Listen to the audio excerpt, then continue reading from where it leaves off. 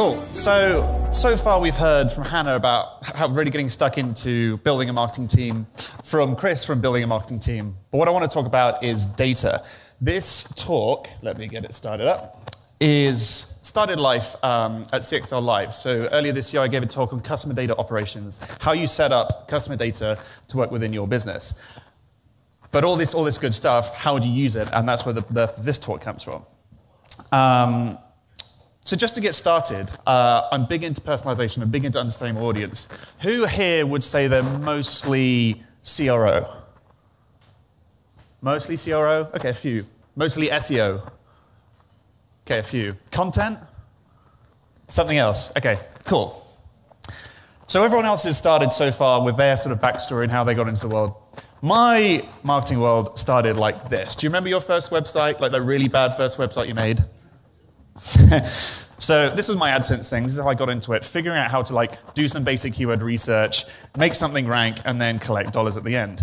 I remember watching early Whiteboard Fridays from Moz, SEO Moz, who told you how SEO should be done, right? What I actually found work, this is 10 years ago, is you just post that content somewhere else, link back, and collect AdSense dollars. So this early sort of SEO and early growth sort of gave me some confidence, and I ended up pitching a agency called Distilled, based in London, on doing some summer internship work there. And there I learned a bit how SEO actually works. It's more than just easy articles. And over successive summers, started doing some work with them and their consulting, training, and conferences. It's through Distilled I learned to love conferences, also a few different pieces there. The highlight of my SEO filth being a named link from Seth Godin's blog. But it's through Distilled I learned to love conferences. I love the coming together of people, ideas, and drinks. And often, I get carried away and bring this all together all at once, drunk pitching other attendees' ideas. My most successful of which was drunk pitching Rand, a jobs board for his new inbound.org community, which he co-founded with Dharmesh at HubSpot. And for some reason, they said, yes, Ed, here's $500 a month for your time. Here's $12,000 to last indefinitely. Go fly. Meanwhile, they were going to go and grow Moz, venture-backed, HubSpot, venture-backed, and I worked on this whilst at university. And I think my biggest success is I didn't kill it. And it began to grow, began to figure out the community thing, and it became clear this was more than everyone's side project. Either Moz or HubSpot should give this full backing, full investment. And that wound up with HubSpot acquiring inbound.org about 12 months before they went public. Now, this is a very interesting time to see a view inside a company like this. They were scaling international. They were scaling their new freemium sales team, sales products, with their new growth team led by Brian Balfour. They were probably my favorite people inside HubSpot. And then what did Chris say? The business process blockers, the lawyers team, seeing how that scales up before going public. So very, very insightful time. But it's with the backing of HubSpot that we could grow our own team and grow the community to about 150,000 members. We grew a team from Bucharest to Seattle, all kinds of designers, developers, community managers. And with the visibility and acquisition of HubSpot, acquisition was no longer a problem. The focus for me moved on to engagement and retention. And this was a bit of a problem. Because as I got to know more people in the industry personally through conferences, through the community, you could start to call in favors, do this AMA pep, or can you join us for this question, or help us out with this campaign. But this doesn't scale. This isn't going to generate the platform-wide behavioral change we needed to grow. And meanwhile, all the hacks which could drive massive reach and massive engagement, every marketer would hate. We talked about the Chrome notifications earlier, Twitter bots, all that kind of stuff. If you remember, does anyone remember page fights? Right, so this was the age where people were being outed. People like Pep and Ollie would go and say, this is a terrible tactic, this is a terrible brand. Would I just go and torch the inbound.org community by doing this kind of stuff? So this gave me a bit of a dilemma. On the one hand, I could just call in favors and get nowhere. On the other hand, I could try and scale this thing and torch it everywhere. I call this the frontier of failure. There was no good choices here. So I was forced to push outwards, forced to find something new, and forced to look into personalization at scale. And the secret to this was data and data integration. And this is what I want to spend some time talking about. And ultimately, this wound up with me joining Hull. Now, being based in London and Hull in Paris and Atlanta, this had the perks of a little bit of travel, because the French are well known for their food, a bit of steak frites, but snails, not so much. Now, what's interesting about customer data is it sits across the entire organization. Customer data informs marketing, sales, CS, product, design, development, finance, whatever. But our job inside Hull was really figuring out who this person was. And this was a pretty painful path. Coming in from inbound or coming in from having this success with personalization, it's definitely for marketers, right? This is something we own, we push forward. Turns out not so much. Whilst you might have the ideas and whilst you might push those ideas forward, this generated a ton of support tickets. These weren't people using Hull every day, doing customer data management every day. Maybe technical marketers, maybe people who understood data a little more. But again, we looped around that and eventually settled on data engineers. We moved, if you like, from Hannah's talk, which is talking about positioning, from people who were logging in every now and then with sort of a moderate NPS to people spending 4 to 5 hours a day on the platform, an NPS over 80, and we 10x'd our spend. This was not easy. Now, if there's a common theme to all this crazy story, and why I share this crazy story, it's data. And how it was used and how it wasn't used, when it went right and when it went wrong. And that's what we want to talk about today. See, it makes me believe there are two types of people in the world. Those people who live and breathe data, the kind of people who are here, the kind of people who believe this is the future, and those who don't. But even the people who are here, it's how do you turn that data into action? Like your data is like a library. Everyone can collect that. Everyone can have a big collection of books. Most of us can go and read those books. Like we can get analysts, we can do BI, we can do all that analytic stuff. But you haven't actually done anything yet. How do you act on your data? So through working at Hull, through that background, through that story, I think I've spotted a pattern. And it's not better analytics. It's not better reporting. It's not all the things everyone else talks about when they talk about data. And it starts with collecting data. Or like it's very easy. There's thousands of different tools to help, plenty of plug-and-play pieces. The easy example is Google Analytics, right? I remember first seeing Google Analytics, the funnel report, the geography report, the best piece, the most addictive piece maybe to look up is real-time thing. You guys are already watching that. You're not watching me. This piece is really addictive, right? But so what? Just because there's people on your website, just because there's people taking action, what's the next part of that journey? This is just a tiny snippet, people dropping on, dropping off. So at inbound.org and maybe other places, we had all our website analytics. We had our email newsletter. But these are just tiny, tiny bits of the customer journey. We zoom out, where's the rest of it? At inbound.org, like what were our members doing? At Hull, how are people using the product? And this is a real problem. So the story starts with access the right data. Where is your customer journey? It's not in that turnkey plug-and-play tool. It's not even an email. You might have a CRM. Hopefully your salespeople keep that up to date. So one of the big aha moments for me early on in my career is understanding where a lot of this data was. For inbound.org, we had a backend. This is how our software works. And actually, the first time I had access to that backend, we could start to do some interesting things. At last, this was like having water. This was like having your first breath of air. By using SQL, we could start to understand our members. You can start to understand your customers inside that little database. In a morning of doing really basic tutorials, Chris talked about this earlier, like that hour and a half which you're going to set aside every Tuesday, you can start to do dumb things like this, like dumb things, really simple things, but start to really understand those customers because you have access to that data, those places which aren't just plug and play. So in my case, I wanted to understand more about our best users. For instance, where were they in the world? And a simple query like this, which you could learn in less than half an hour, started to give that level of understanding. And with that access to all that behavior data, we could start to really understand these people, which cohorts mattered, which skills in the community, which countries seemed to give the best contributors. If you were to guess what the top 2 countries by proportion of contributors they might be, who would come to mind? Any suggestions? Would you say Estonia? Would you say... We went through all the countries earlier, you guys know. So the clue is in the picture. This is not Romania? Correct. This is not the mother of all Airbnbs. This is the Palace of the Parliament in Bucharest, Romania. So Romania and Israel, both very technical, both very good English, and both like breeding grounds for incredible marketers. So how do you apply this to you? Like, where is your customer journey captured? What are the data sources that make up that perfect God view of your customer? And it's not in the first thing you can grab. It's not always in Google Analytics, it's not always in that email tool. Where you're going to have to go just that little bit further to go and get that complete view. Second, what does your team need to access this data? Is it another tool? Is it skills like SQL? Are there different kinds of inputs, like your sales reps filling in a CRM? Or any kind of logins where you're going to have to pay for? And third, do they know they can access that data today? Like, we had all that SQL data just sitting there, and I didn't know about it. So 3 questions to get started. But just because we have access to data did not mean we could drive growth. Just because I knew about our Romanian members, just because I knew about our Israeli members, like, so what? I could then just spinning around doing all kinds of different analysis. Remember, I was very young at this time. Where do you focus? And this is where I like to talk about models. Can you build data from your models? Can you align all your growth efforts in one direction? And rather than spinning around doing different kinds of analysis and making all these dumb decisions, dumb questions, focus your energies.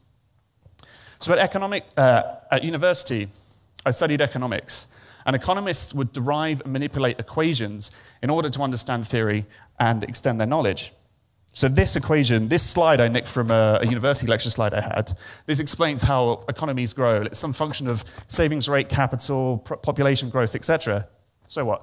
Can you do this in your business, with your product, and so on? So at inbound.org, this is exactly what we did. We tried to model the relationships between the pieces of the puzzle here. So at inbound, you could submit a link and people could comment on it, or you could submit a discussion and people comment on it. We wanted to understand the relationship between that and weekly contributors, and understand the relationship between weekly contributors and people just logging in and being active on the platform. So how do we do this? Well, there are many analytical techniques. There are many people here who's going to do that far better than me. But doing simple linear regression, a line of best fit between 2 variables, this is something really easy to do in a spreadsheet tool, something really easy to share graphically so your whole team can understand it. The statistics we can get into, but what really matters, the skill, is picking what goes on the axis. So in our case, we're looking at weekly active users versus unique weekly contributors. And you can see there's a relationship visually. There's a strong R squared. Like this starts to make sense. So what things can you pick? Are there different types of people that you can analyze?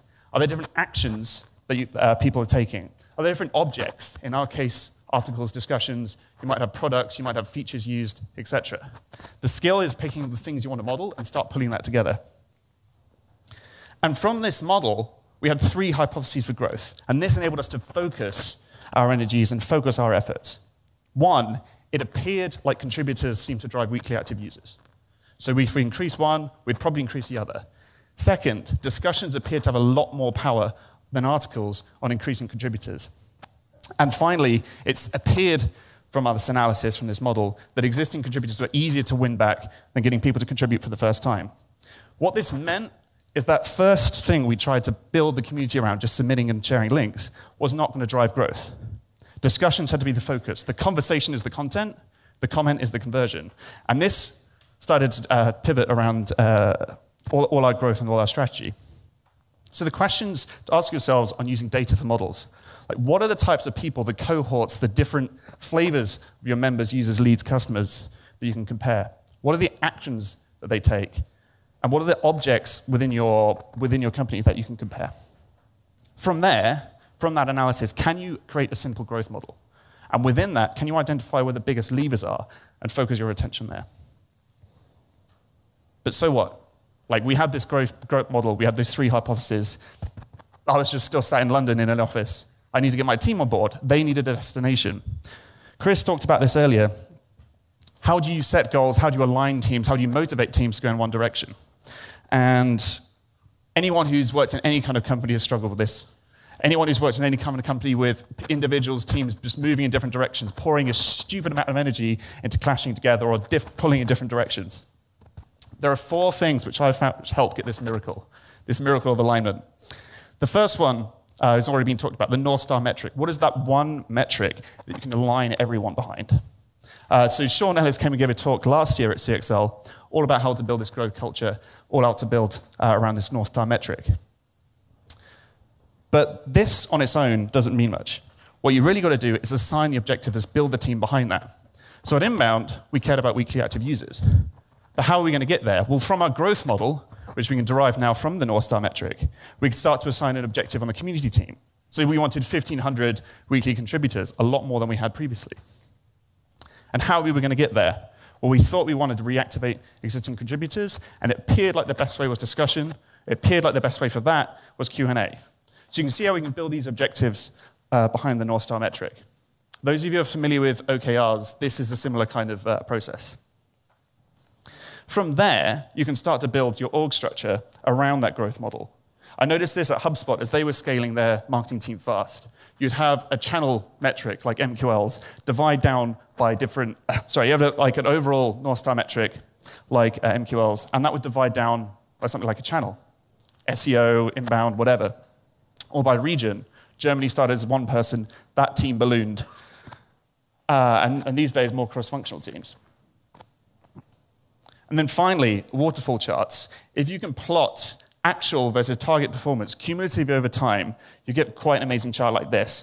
This shows that if I go over here, this shows a real goal line that we're trying to get to the 1,500. This shows our actual performance. This difference made us feel like the bee's knees. This difference of getting ahead, the experiments, the success we saw there, felt awesome. But you see how we sort of get complacent. You see how we dropped off. You see how this suddenly felt very unmotivating.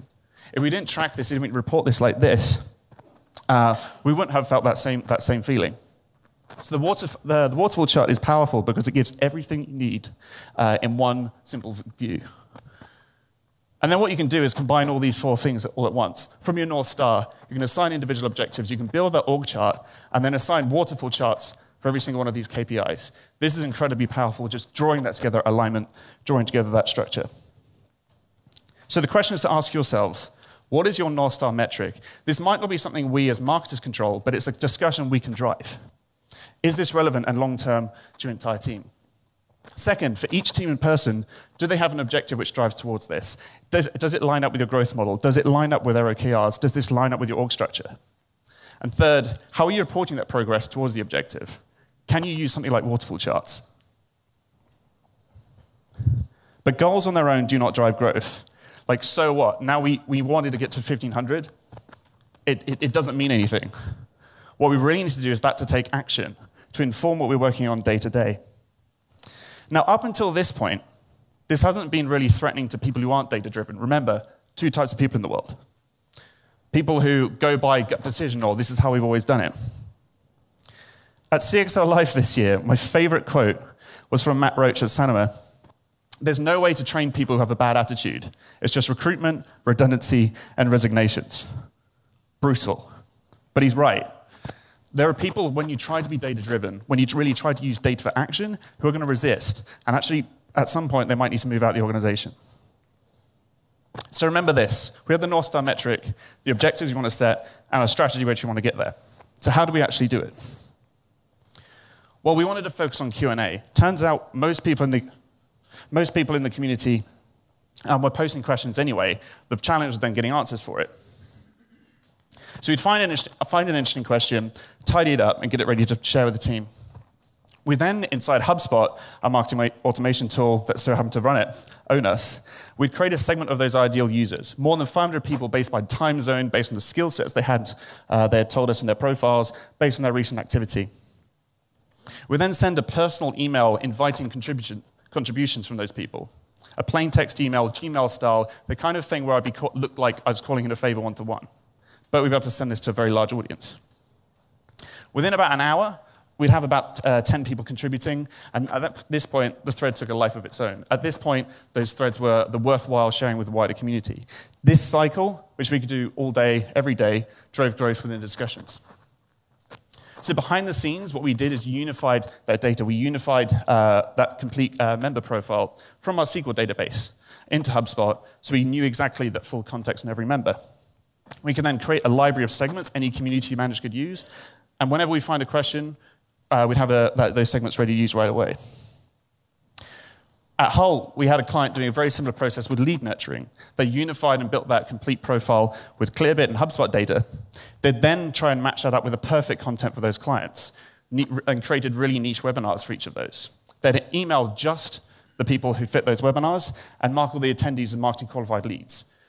This worked really, really well. The niche topics, the niche pain points, really hit a resonate. But more importantly for sales is they'd have these highly educated, highly informed leads come in, and a sales conversation starter every time. AppQ's, another client we worked with, using product usage data on their free trials with a very similar process, this time with Slack notifications. So questions to ask yourselves on using data for process. What are the regular processes that are part of your growth? How does the data inform what you work on, what your team is working on? In our case, product usage data, member data, etc. And how do you turn that into a repeatable playbook? The process does not drive growth, like growth with a capital G. Think of the fastest growing companies you know. They don't have humans involved in every single decision, every single process. And really, this is where inbound oil failed. I need a drink at this point. The problem with our growth process there is it stuck me and every community manager in the middle of it. The problem then is when I left and other people left, that process wasn't maintained.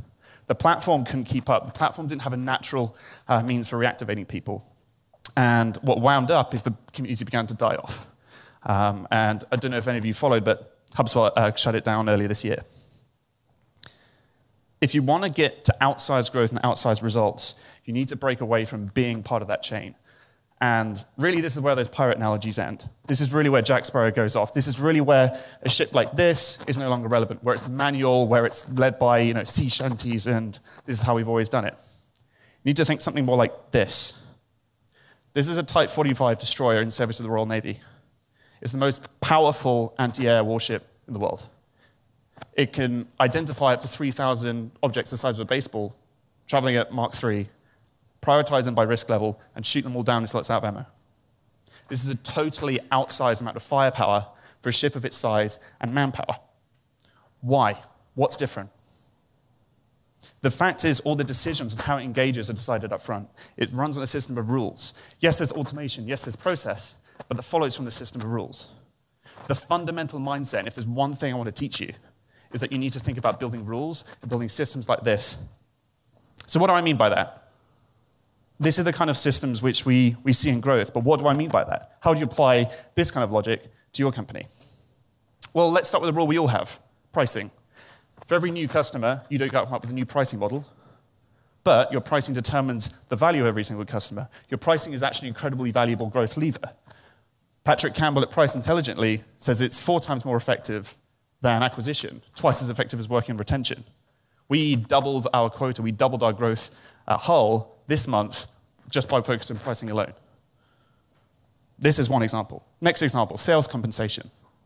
At HubSpot, in the early days, they found a large cause of churn is their sales guys were signing up customers who were poor fit. So rather than paying just on the new subscriptions, they started to pay them based on the retained dollars. Suddenly, over the course of a couple of months, that high cause of churn flew away. And then, as they were trying to grow again, they were trying to increase the number of people on annual contracts. They started to pay annual contracts paid upfront for the sales rep. They tripled their lifetime value and able to move into hypergrowth. But what about something we control? Like, we don't tend to control sales compensation. We don't tend to control pricing alone. But we do control things like content. So I'm a big fan of Booking.com. For all sorts of marketing ideas and experiment ideas. But one thing in particular I think they do well is scaling content. So like everyone in travel, they need to be able to compete across millions of hotel pages, millions of different locations. But without making really crap content, like we've all seen that terrible SEO content. Remember my first website, this is not good stuff, this is not a good experience. So how do you do something like this? You maybe not be able to see it at the back, but they highlight a bunch of hotel features like anyone else. But then they've got things like location and proximity. This hotel is located 5 minutes drive from 4 golf courses. Interesting. Maybe there's some whatever process going on there. I know there's some new user reviews things, like they're highlighting things users are picking up on. What about the searcher context? Like they're saying, this is good for solo travelers. You speak my language. How do you do this? So this is what I started to play around with, and it's called content modeling. If you take something like a blog post has a title, a body, and an author. But an author might have multiple blog posts. You want to reference that same bio, that same face, that same description across multiple places, right? So can you Frankenstack this all together into, say, a landing page? Can you do things like this?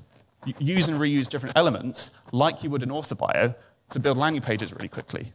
can you template together landing pages like you would with Lego? So you can do this with tools like Webflow and Instapage, but if you want to have complete control, you can do something like this. Break it down into design. So we worked with our designer to come up with a set of common templates, a set of common elements. Here's like a header, here's an image with whatever list.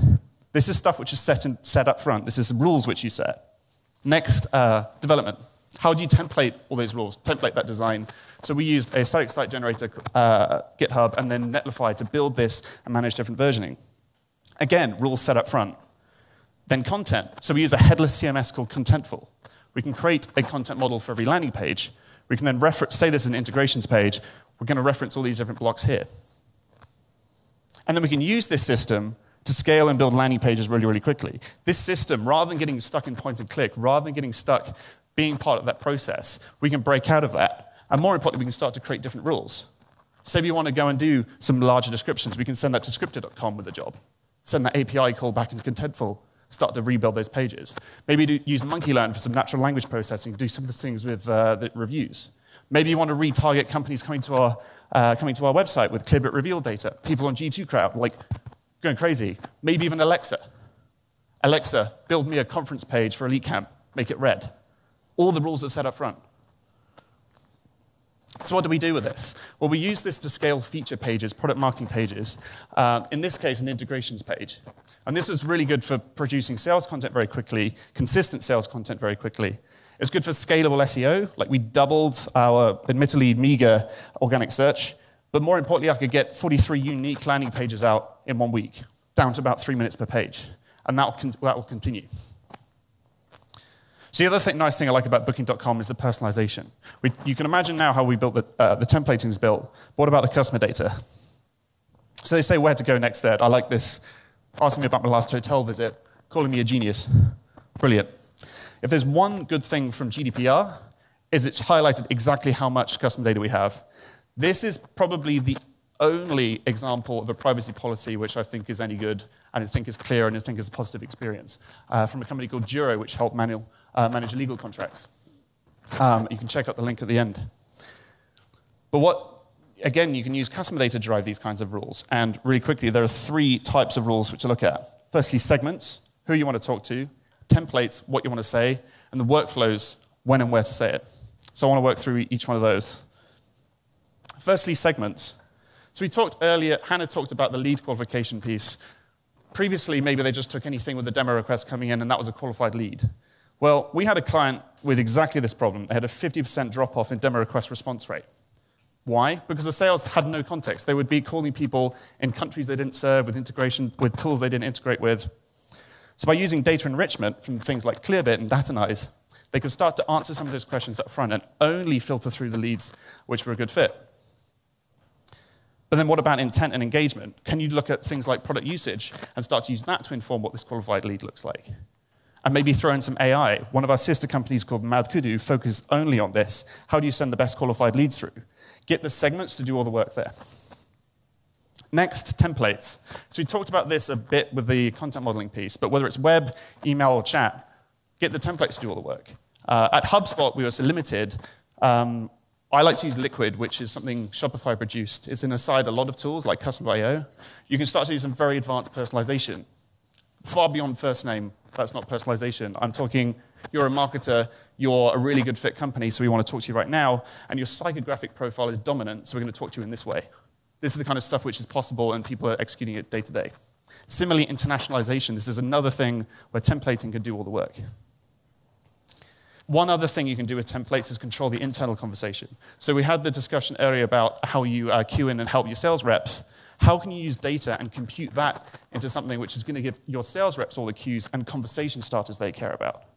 Maybe Hannah from Shopify gives us a demo request. What am I going to say as a sales rep? Or maybe it's something about your data warehousing. Maybe the fact you're moving on to Salesforce. Maybe the fact you've got all these different technologies and you've been reading this for X months. That your sales rep is now ready to go. And finally, workflows. I promised the last one. Workflows. Hands up who's used Zapier or any kind of marketing automation tool or anything like that. I'm surprised. You guys are very shy or... Okay. So if this, then that. Like, add a new Intercom user if you get a MailChimp subscriber. That kind of thing. Now, rolling back to inbound.org, I was able to build some of this stuff inside HubSpot. I was working on a profile completion campaign with this kind of logic. If new user, is it a profile complete? If so, pick one of these drip pieces. But remember the level of personalization I was doing previously with the Q&A. So I wanted to make this a little more personal. Like, had they connected Twitter, this was something which was very important to us in terms of learning data on our members. But this really wasn't enough. What I really wanted to do was something like this.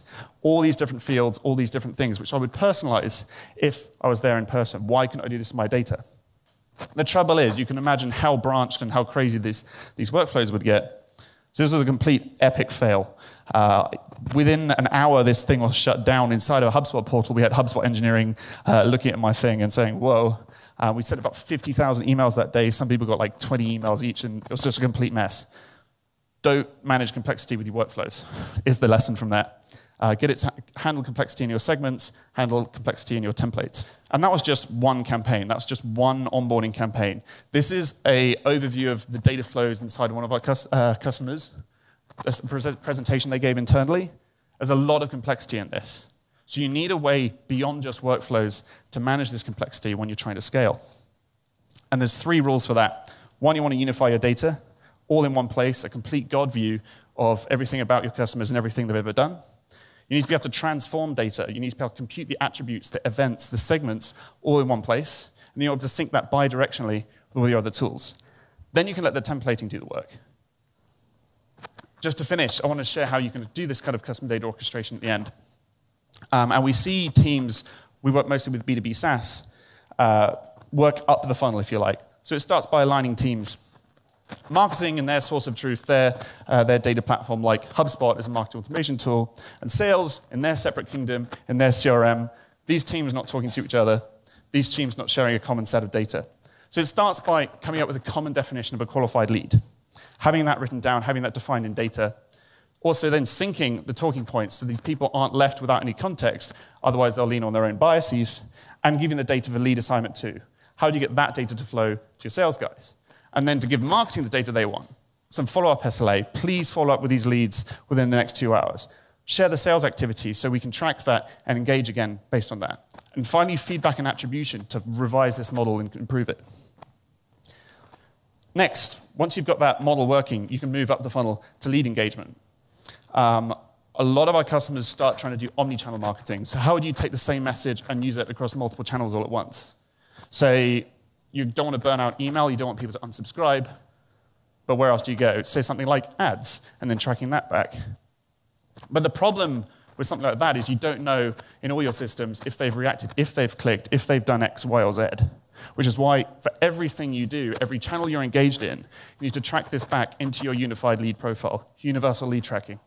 And use every single one of those events, every single one of those reactions to update those segments globally and kick it back out to all your different tools. And then finally, this is more B2B one, is managing that intent data. How do you talk to people before they've even signed up, before they've even given your email?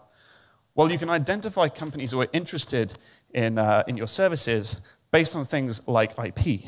So maybe someone's on G2 Crowd looking at things in your category. Maybe people are visiting your website. Maybe people are clicking links on social.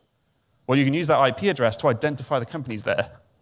Maybe they're like a competitor, a partner, whatever, but maybe they're actually quite a qualified account. Can you run prospecting on them? Can you sync those prospects to all the different channels? Here's a real example. Someone's visiting our website. They're a features page. They're looking at SQL integrations page. Turns out they're Typeform. Typeform would be a great fit company for us. Great. So how do we create a segment of companies like Typeform who have all the kind of properties which we care about, who aren't existing customers, prospects, partners, whatever? Can we sync that segment of companies like Typeform to a prospecting tool to prospect for the roles which we care about most? Then can we send those prospects to all the different channels we care about, whether that's email, ads, sales, whatever, and use templating and workflows to send those hyper-personalized messages there. So just to wrap this up, that's the kind of rules-based growth which we see within our clients. We see, in using that exact reveal loop, intent data-driven growth, we're seeing a return on ad spend over 7.5, i.e. $1 in, $7.5 out. Another getting about 10,000 a day net new revenue with our SDR team off the back of this intent data. Both are growth teams of one. Both are driving outsized results with rules-based growth. They're not making themselves part of the process. They're making themselves define the rules day to day. So questions to ask on that. Where are your decision-making moments in your growth process? How can you create rules around them? Don't involve yourself. Abstract yourself. Don't do what I did with inbound. What's the ideal data flow for each decision? Where's the data coming from? What decisions need to be involved there? Where do you need to sync it? And finally, of all your leading customer data, how can you unify, transform, and sync all that in one place? So just to wrap up, this will be the last piece. This is the kind of an overview of what we talked about today. Without access to data, without access to the customer journey, you fly blind. Without a model to focus your decisions and growth process, you start to make dumb decisions. Without goals, without that system of management by metrics, you have misaligned teams, everything Chris was talking about. Without process, you just have chaos. There's no rhyme or reason. But the key thing, and the key thing how to move to true outsized results, is investing in rules and investing in data-driven growth. So just the final example, you get access with the demand gen team we work with.